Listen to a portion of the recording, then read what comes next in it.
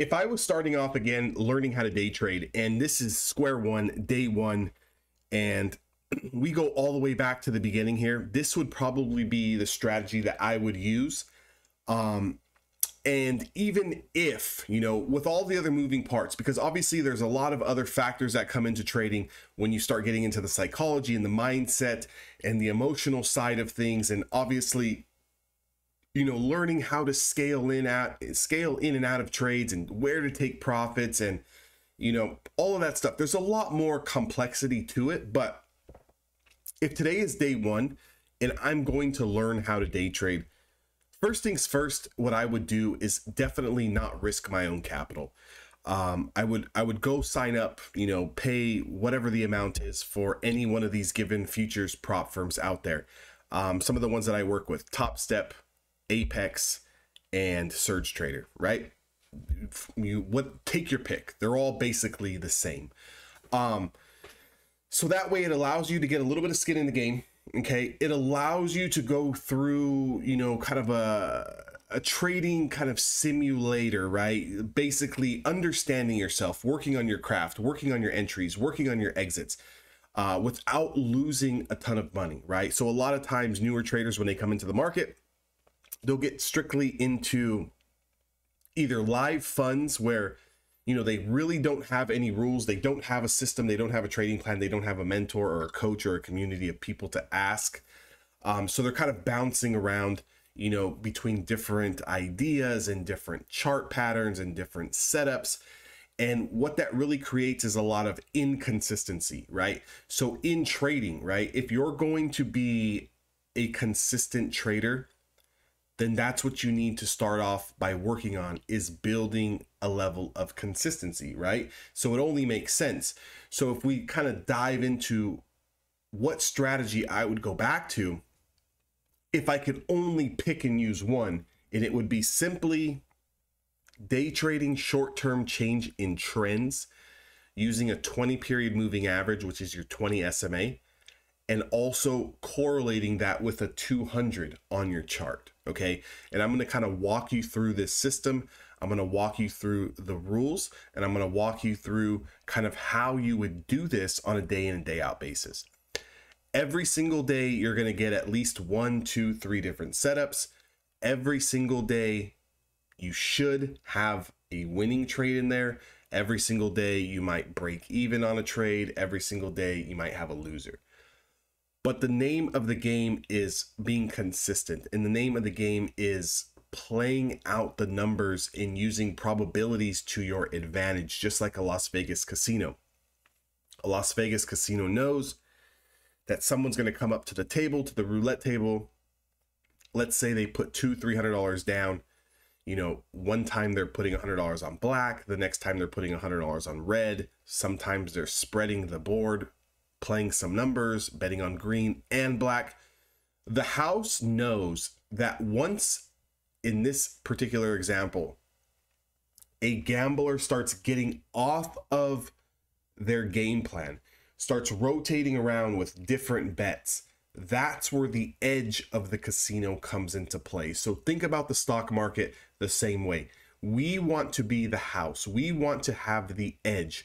So our edge is going to be following the same setups, taking the same entries, using the same stop losses, and having the discipline each and every single day.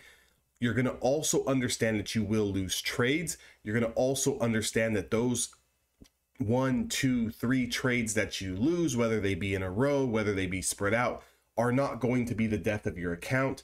It doesn't mean that you need to flip-flop and change strategies. It doesn't mean that you need to put on more risk. It doesn't mean none of that. What it means is that you need to keep working through and taking trades. And what I like to tell a lot of my newer traders is run a series of 20 trades. We're looking for the same chart pattern, the same setup. We're going to use the same stop loss, and we're going to just run through the series of taking 20 trades. What we really want to do is discipline and condition our brains to accept losing as part of the business, and also to build a mindset and discipline of consistency that is going to allow us not to have FOMO. that is going to allow us to have confidence to take the trades when we see them after coming off of a losing trade. A lot of times newer traders will stop trading or be very hesitant because they took a loss or because they let the loss get too big. And now they're trying to cherry pick the best possible scenario and best possible setup and trade because they're so in fear of losing.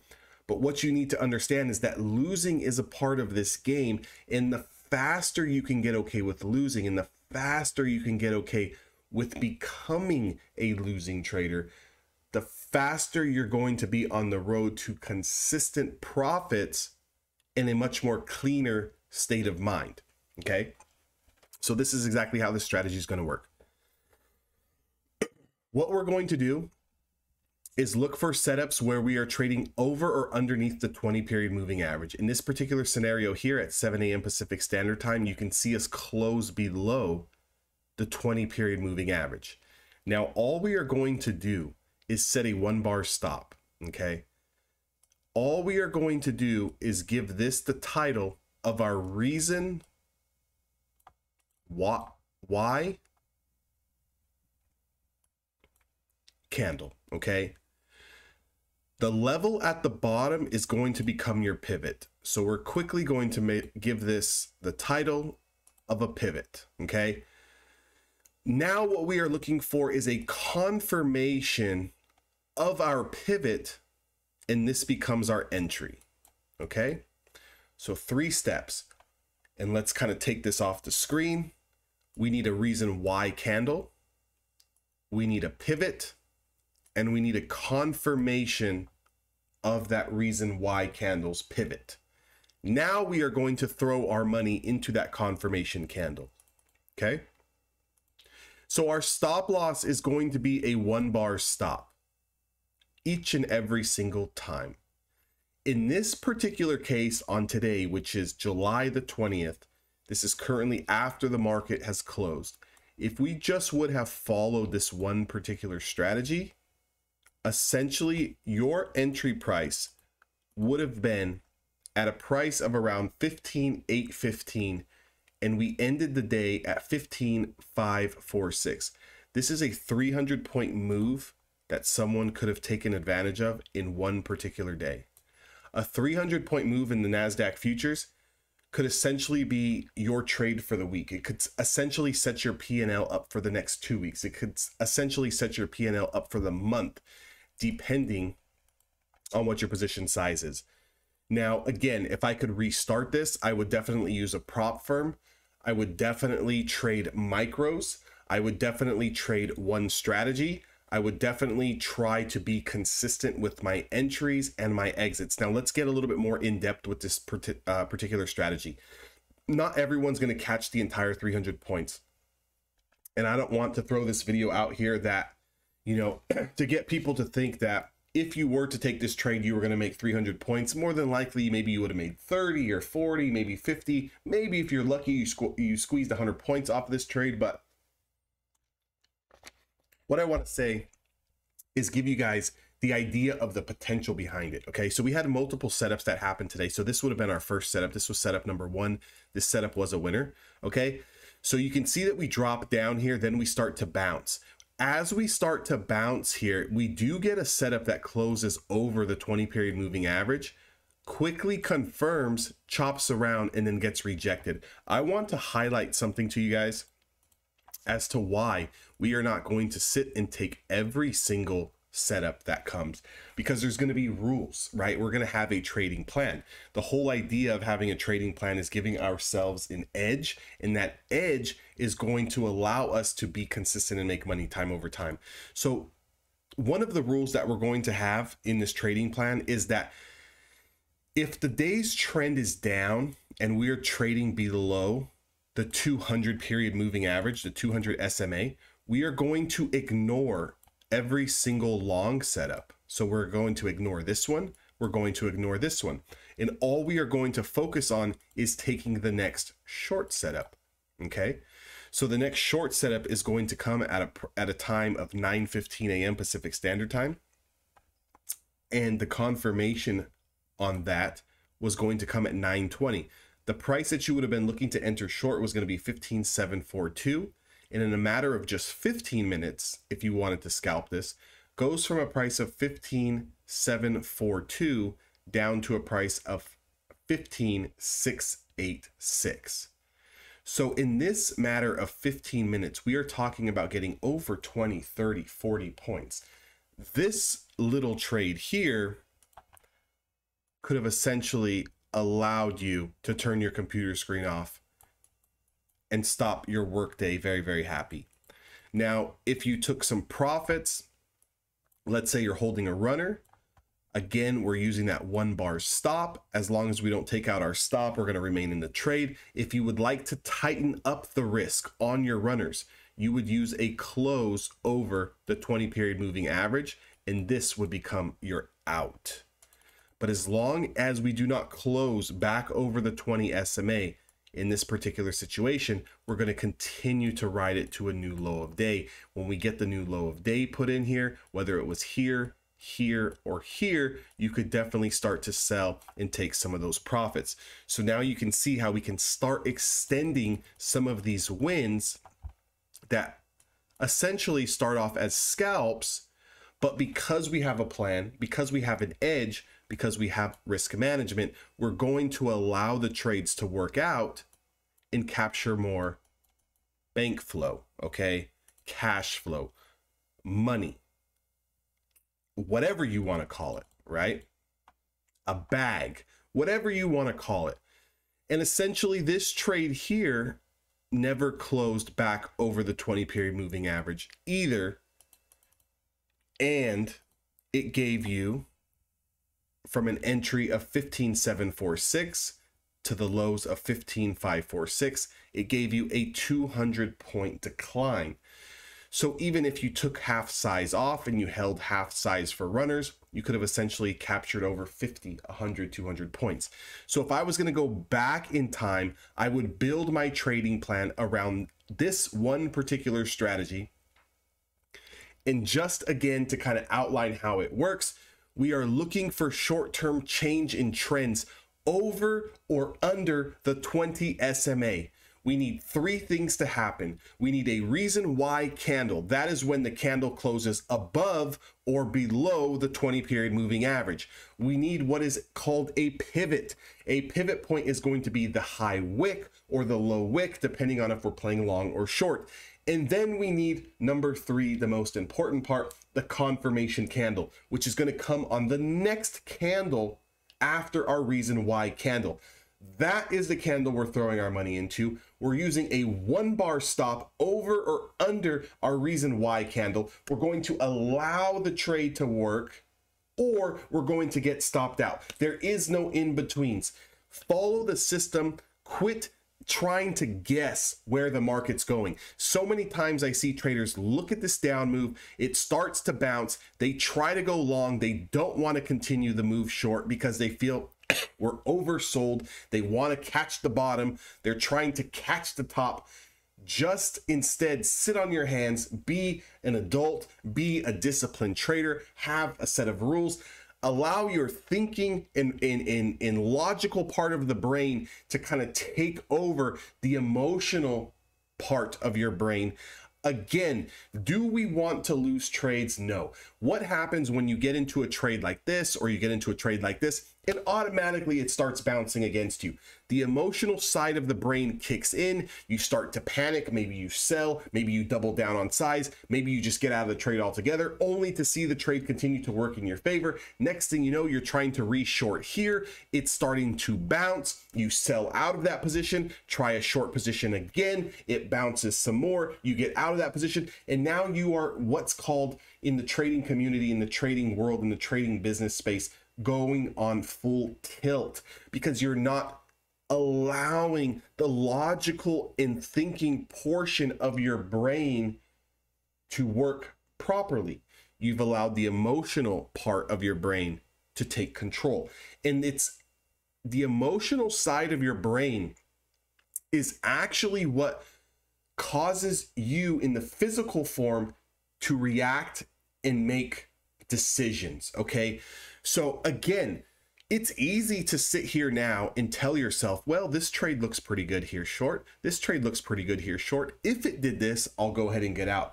I will tell everyone this right now. When the market is live and you have no idea that the chart was going to do this, the emotional side of your brain really starts to kick in and starts to kind of weigh you down. So as a trader, even more importantly than learning strategies, even more importantly than, what broker you're using or what indicator are you using, none of that stuff matters at the end of the day. What matters is, can you control and work side by side? Can your logical thinking portion of your brain coexist with the emotional part of your brain? If you cannot coexist together in the same headspace, you will constantly be spinning your wheels in the mud. And what it takes for a lot of traders is to blow up multiple accounts time and time again until finally there's a flip that gets switched. You're tired of losing and you're tired of consistently doing things that are causing you to lose money, or you quit and you are out of this business 100%. How many people do you know that have been in this business? Maybe you've seen them on social media, on YouTube, maybe personal family, friends, that maybe at one point in time were dabbling in the markets, wanting to learn how to trade, and next thing you know, they're here one day and they're gone tomorrow. Those people don't actually truly understand what it takes to survive in this business. If you talk to any trader who's been doing this and who's experienced, again, myself, I've only been doing this for about 8 to 8.5 years. I personally know and talk to traders who have been in this business for 20, 25, 30 plus years in the market. It's not about the end game. There is no end. You will never figure out the markets completely. What this business is about survival and protection of your capital, not only your physical hard-earned dollars capital, but your mental capital as well. It's about surviving into the next trade. It's about surviving into the next day. It's about surviving to the next quarter, to the next year, to the next decade. We want to be in business for the next 10 years. We are not trying to retire in 6 months. Many traders who come in here and see the big flashy gains and they see everyone driving Lamborghinis and everyone living this lavish lifestyle want this fictitious kind of outcome like this, when in fact it's not about that. What it's really about is being able to survive and having the skill set to where you can work from anywhere, to where you can generate the income that you want to generate, where you can have the freedom of time that you want to have. So until you start working on your strategy, until you start working on yourself as a trader, until you start understanding that you have two portions of your brain that are being activated during the trading session, that's the emotional side of your brain, and you have the logical and thinking side of your brain. But you have to understand that the emotional side of your brain, and I know I keep stressing this, but it's very, very true. And if it wasn't true and it didn't make sense and there was no truth to any of this trading psychology type stuff, then everyone who walks into the markets would be a multimillionaire. Everyone who walks into the markets would be retired in a year. Everyone who walks into the markets would know when stocks are going up and when they're going down. The harsh reality of it all is that 90% of traders do fail. There's about 20% of traders who are kind of just break-even scratch traders. Maybe they go on a run for a few months, they make some money, they take some withdrawals, and then they kind of really don't do anything else. And then there's a very select few, 10%, 15%, maybe 5%, maybe the numbers have grown, that actually do this and can do it consistently over time. Over time. It's not about one trade. Anybody can win one trade. I can pull anyone off the street and say, can you just buy long here and short stock here and hold it for a week? 50% of those people are going to make money. 50% of those people are going to lose money. But the thing is, can you do that over the next 6 months? Can you do that over the next 12 months? Can you do that over the next 10 years? And the majority of people cannot.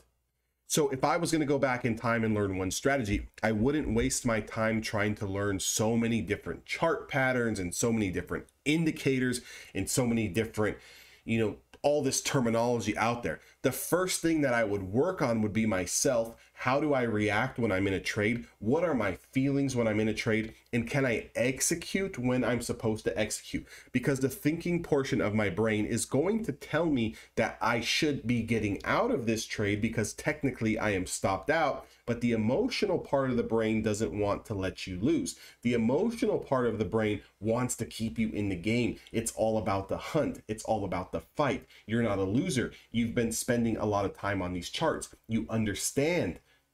Come on, keep pushing, double down. So once you start to let that side of the brain take over, you then go on tilt and it becomes an everlasting cycle. So the first things that I would learn before one particular strategy would be, how do I feel as a trader? How do I manage my trades? How do I react when I'm in here playing with live money? And regardless if it's live money or it's prop firm money or it's trading demo paper funny money, how do you feel when you're in these trades? And can you do what you know you're supposed to be doing? And then on top of it, I would just use this one strategy. You can literally get by and make a living $150, $200, $250, $300 a day with this one particular strategy with very, very low risk, trading micro contracts, using prop firm capital, and building a cushion to kind of pull that money from these prop firms, put it into a personal account, and now start growing your bottom line. So again, 20 SMA, 200 SMA. We're looking for the change in trends below or over the 20 SMA. We are ignoring trade setups to the long side when we're underneath the 20 or the 200 SMA, and we are ignoring the short setups when we are trading over the 200 SMA. Stick to the day's trend. It will save your ass more than it will not, and also have good discipline. I hope you guys enjoyed this video. If you did, please comment, like, subscribe. Let me know you guys made it all the way to the end of this video. If you guys want to trade with me, you guys want to learn more, first link down in the description box below. You're going to get access to everything. I'll let you guys all go and have a blessed day. Make sure you guys communicate with me once you guys do come into the room at Evolution Traders so I can get you guys all set up and dialed in, and I'll catch you guys all in the next video.